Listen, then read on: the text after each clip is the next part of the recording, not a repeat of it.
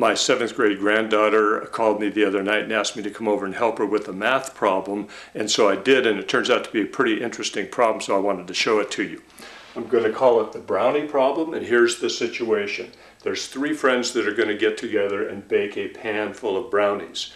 So what happens is that only 2 of the friends show up and the 3rd friend is late, so the 2 friends go ahead and they make the pan of brownies. Then the 3rd friend still doesn't show up, so they say to themselves, look, let's divide this up into thirds. Each of us will eat 1/3 and we'll leave 1/3 for the person for when they get here. So they go ahead and they divide the pan of brownies up into thirds, and each of them eats 1/3 of the pan of brownies, and then they leave 1/3 for their 3rd friend that hasn't shown up yet. So some time goes by, they're still hungry, the 3rd friend hasn't shown up, so they say to themselves, look, let's take that part that we left for the 3rd person, we'll divide it up into thirds. And so they do that, and then they each eat one of those thirds and leave this part for the 3rd friend that doesn't show up. Okay, that friend still doesn't show up, they're still hungry, so they say, okay, look, let's take that part that's left, we'll divide it up into thirds, and we'll each eat one of those thirds.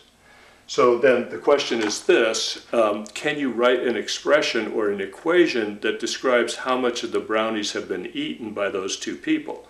So we look at the blue part right here and we see that, well, they started off by eating 2/3 of the whole pan of brownies. Okay, then they ate a little more after that, and what they ate was the part that's in red right here.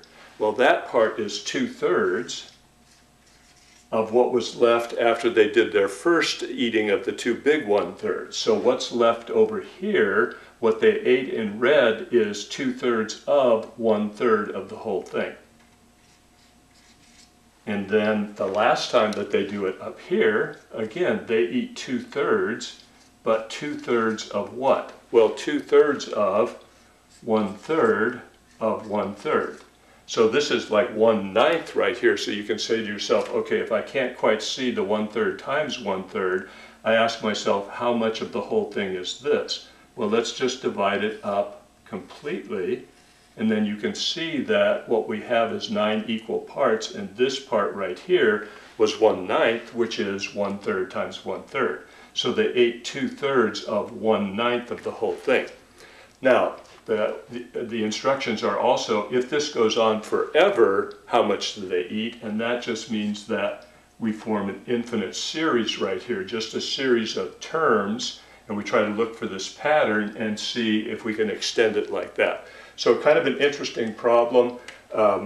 I told my 7th grade granddaughter, look, a problem like this, it should be fun to work, but you should never worry about getting the right answer or even getting the problem completely done or even having any idea how to do it, especially in 7th grade, because this is really an infinite series right here in mathematics, and maybe in 7th grade we're not quite ready for that. But I like the problem myself, and then I extended it a little bit for her, and I'll show you that in a couple of other videos.